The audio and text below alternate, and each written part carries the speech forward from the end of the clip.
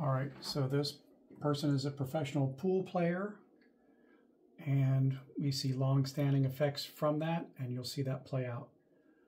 One of the things with this particular gentleman is when you have a long list of symptoms like this, it's better not to tell the doctor the list of symptoms. It's better to tell the doctor, show the doctor the injury, and then ask him, what symptoms do you expect me to have with this? And I'll show you that in a minute. Okay, so here we are looking at you from behind. You can see that the atlas has gone up to the left. One of the issues is that you have a hard time holding the adjustment, and the styloid on the right, when you bring your chin down, it knocks the atlas from right to left, as you can see it is now.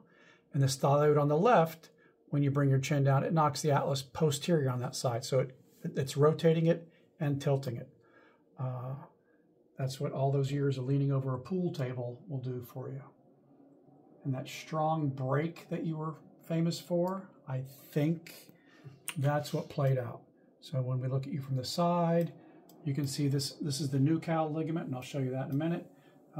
Basically from having all that force go through you when your head is in a position, you know, when you have your eye on the ball, as it were. So here's the styloid that has grown down.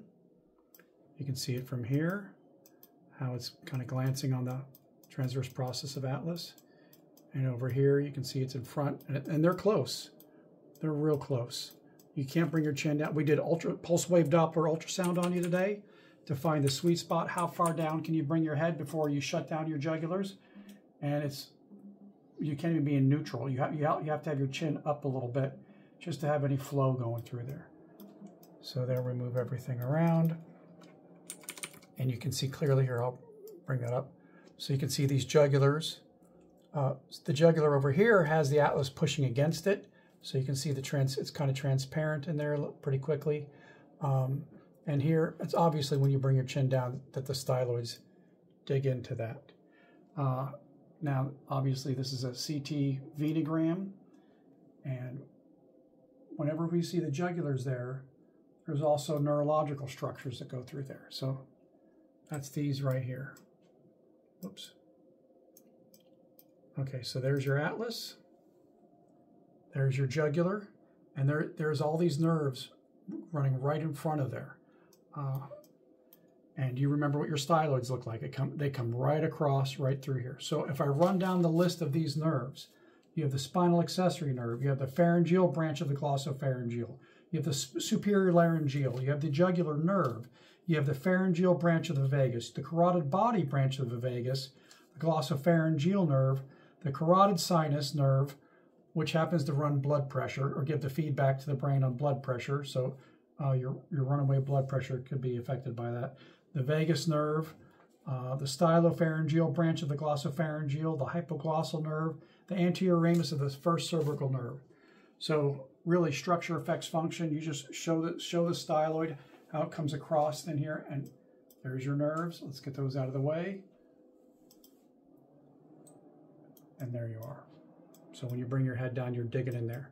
And your symptoms, not to mention that you can't speak and you're hoarse, that are so interesting, confounding, they're affecting all the muscles in here of swallowing, all the muscles of speech. You feel like you're being choked in there along with a whole bunch of other stuff, not to mention the pressure in the head. So if you try to give somebody a whole long list of symptoms,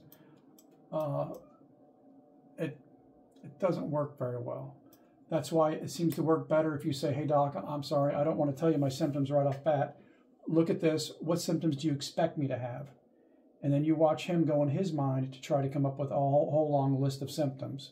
Let it come out of his mouth, because whoever speaks first might look a little crazy if you don't know the structure. Just saying. Okay, so here we have, when you turn your head to the right, the atlas is not coming off of C2 very much.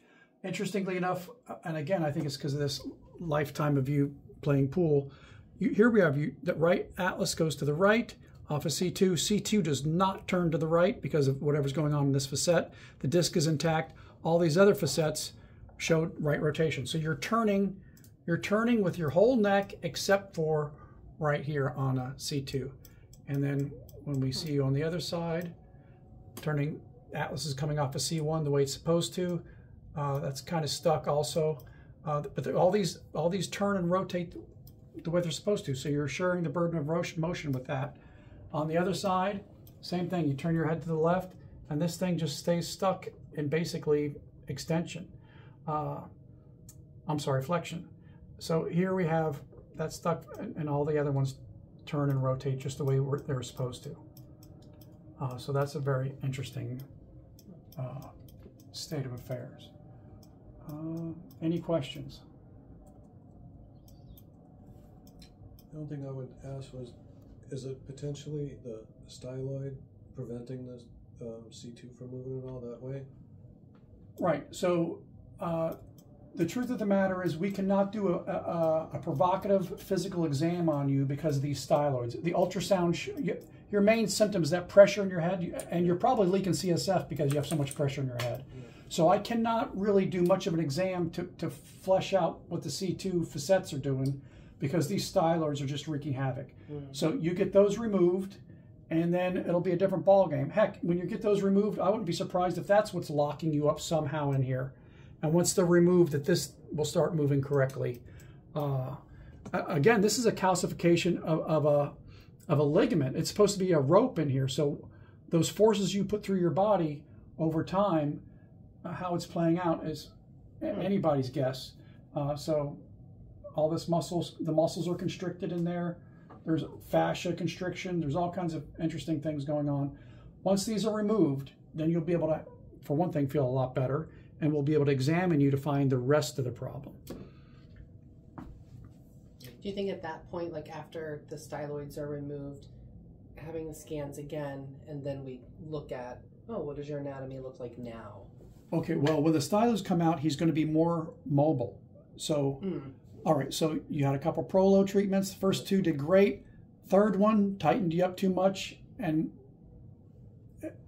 so you're going to go back to prolo after this. When these come out, you're going to be a little more mobile.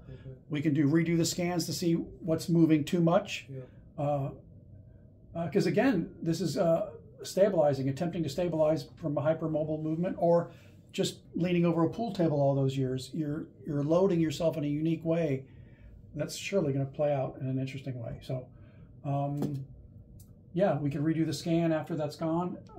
Those are gone to find out what's hypermobile and the extent of it. The good thing is you're older. The older we get, we become typically we're able to tolerate the styloids being removed and not becoming too hypermobile. So your age is helping you in this situation. Oh, one good thing about being older. So it pays to get old. And that was a good explanation of why a doctor never was able to explain to me why I had they call it a floating bone in the back of my neck.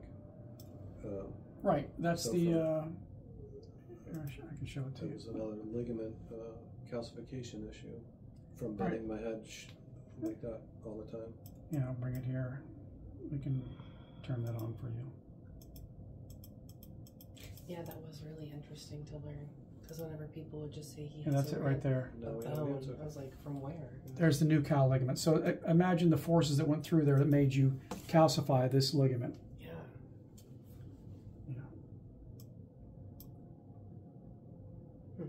Any other questions? No, I think we covered everything. No, this was great. It was amazing.